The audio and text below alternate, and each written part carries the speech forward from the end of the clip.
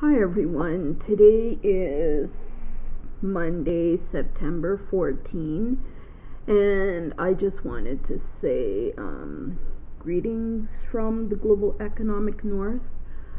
I'm not sure what to call this video, something about the problem with education in Canada, and I was just watching this news reporting by this Canadian news agency called Rebel News. Now we have other news media, and I won't say who they are because I don't want to give them free advertising, but the journalism in Canada is very low level compared to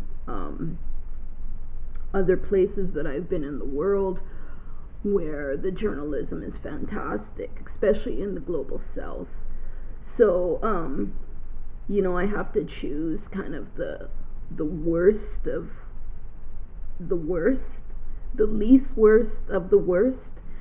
And so Rebel News is not bad. Sometimes, their reporting is a little bit like they're a little they can come across as being kind of ignorant, but I think that of what we have available in Canada, I watch them. So this reporting was by Keean Bexte, and he was talking about this book that is being taught in a school in Bragg Creek, Alberta, and it's on the grade 3, grade 4 curriculum. The name of this book is called The Lotteries Plus One by this Emma Donogue, and this Miss Donogue person is from Toronto. So what's really interesting to me is, first of all, well, let me tell you a little bit about the book according to this reporting. I've never read the book myself. I don't think I want to read the book, but it's basically this book about a polygamous, homosexual, and lesbian blended household with 7 kids, and with transgender children as young as 4 years old. And what's really interesting, and I wish I could show you this, but the illustrations, when I was going to school, growing up in Western Canada, I never learned anything about Black history, and I'm a Black female. I identify as Black female. I walk Black in my life. I don't do any interracial crap. And I'm heterosexual, so, and I'm also non-religious, so I'm a non-religion person. So I never learned anything about Black history, and then when it came to Native history, the only thing that I learned about was how this mixed race Native mixed with Europeans or white, and they call themselves Métis in Canada. I just learned about how this Métis was hanged. His name was Louis Riel, and how he was a great person. But I didn't learn anything about the Indigenous natives in Canada, and it wasn't until I was in university that I was taking this literature class, and I read this poem that was written by a Native person, a Native female, and the contents in that poem led me to question what this thing called a residential school was. And so I'll never forget that poem. That kind of led me to explore what this residential school thing was in Canada. And then I remember ending up with getting in touch with at the time it was called the Plains Indians Cultural Survival School, which was based in Calgary, Alberta, in southwest Calgary. And I remember speaking to a teacher there, and it was fantastic because all the teachers were Native. Nothing was whitewashed, and it was very, focused on trying to understand the culture of the Indigenous community in Canada. And I've heard since that, they relocated the school somewhere else, so I don't even know what's happened. And the property was actually bought out and sold to a big box store. So it's kind of sad because there's a lot of ignorant people in Canada, and they could have gone to a school like that to learn something about the history of Natives in Canada. So I never learned anything, like in my basic 12 years of schooling from grade 0 to grade 12. I never learned anything about the Natives in Canada.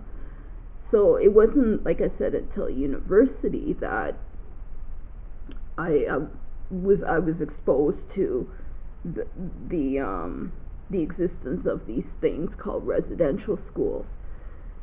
So in this reporting, Mr.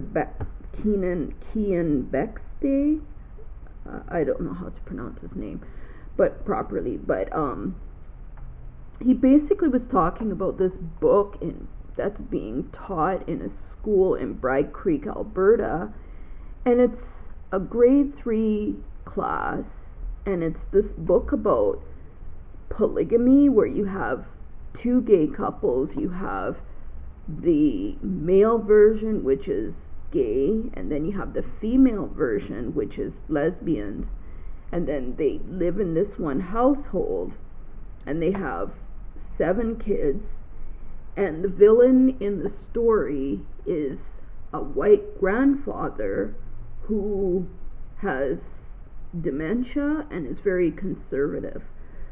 So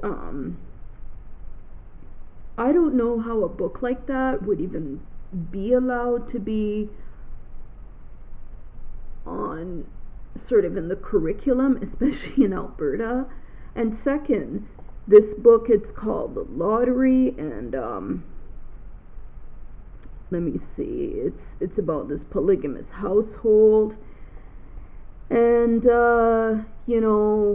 they won the lottery, and they don't work.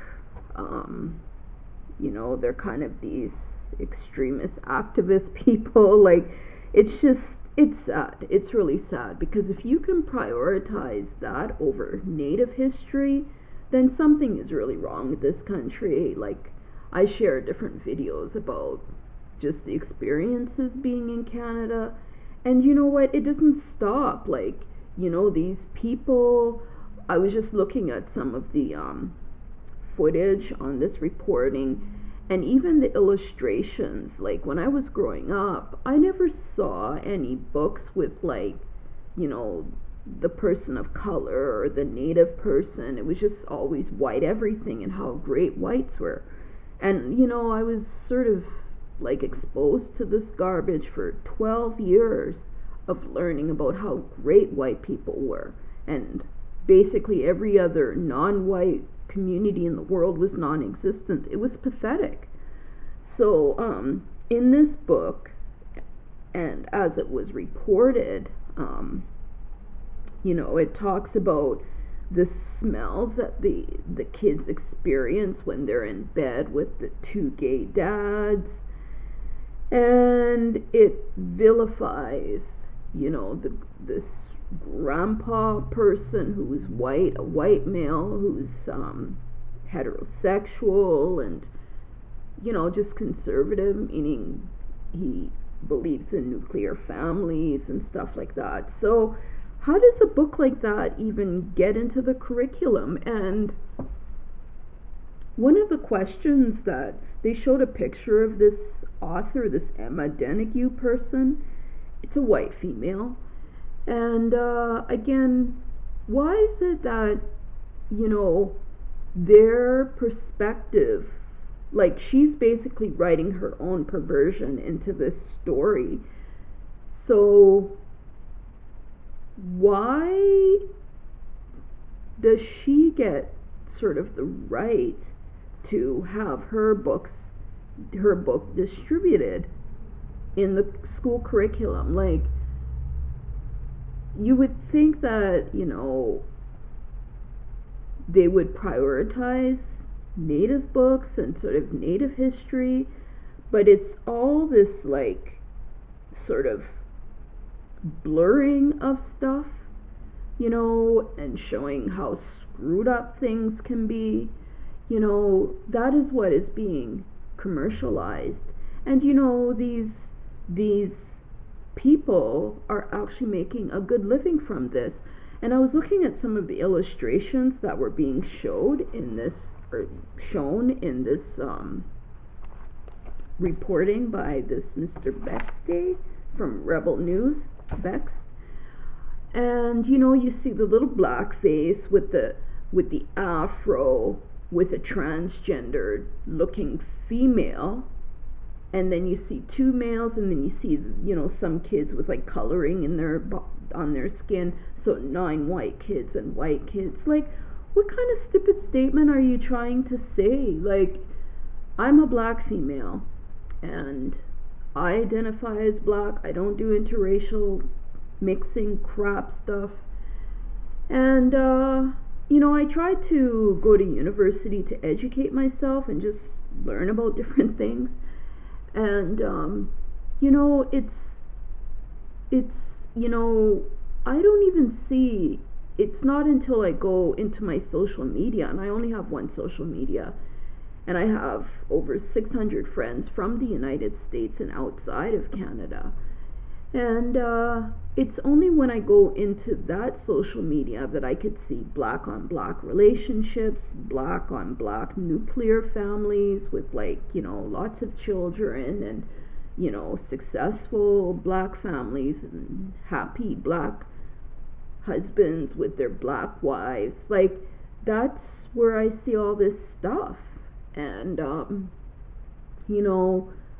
I don't see anything in the newspaper. Like, even when you walk around into different neighborhoods, where I am in central East Canada, you'll just walk around in neighborhoods, and the neighborhoods where you see a lot of like non-white folk is where you see a lot of liquor advertisements, a lot of advertisements about interracial relationships.